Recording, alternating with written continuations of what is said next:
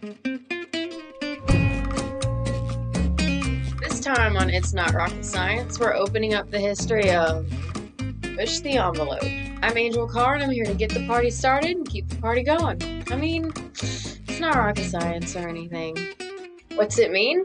The actual phrase used was push the outside of the envelope, or attempt to do something risky or viewed as out of the norm.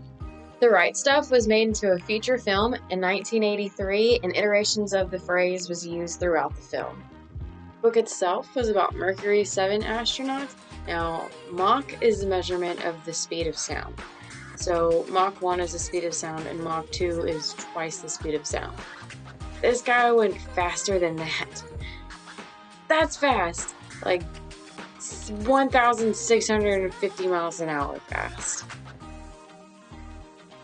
In 1997, Popular Mechanics wrote, "The center of gravity on a plane is the envelope of the plane.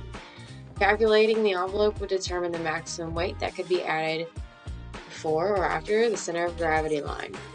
So, is it starting to make more sense?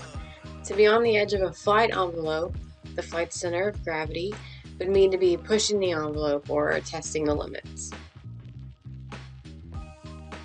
This was our first episode, and although it very well was about rocket science, they won't all be. As we know, common phrases are a dime a dozen.